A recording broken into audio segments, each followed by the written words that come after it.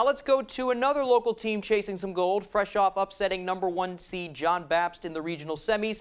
Hampden Academy Hockey played 2-seed Messo in the Class B North Final on Thursday night. The game taking place at the beautiful Jack Kelly rink at Colby College. First period was marked by great goaltending. Here's Messolonski's Hunter Haley saving Tucker Leland's shot, and then later on, here's Will Durkee on the charge for Messo. Aaron Donovan makes the save. Nice defense by Keith Brooks and Brooks and Dunn to prevent the rebound. Scoreless after one. Second period, Andrew Salvadori sends it in from the point. It's poked around at the doorstep. Bryce Crowell pokes it into the net. It's 1-0 Eagles. To the third, Messo on the power play. Denny Martin gets it over to Durkee, and he gets it past Donovan to make it 2-0 Eagles, and that was enough. Messolonski wins it 3-1, and they are the B North Regional Hockey Champions. It feels great because we've been going after this all year. It was the main goal from the beginning, especially once we knew that the game was going to be at our home rink.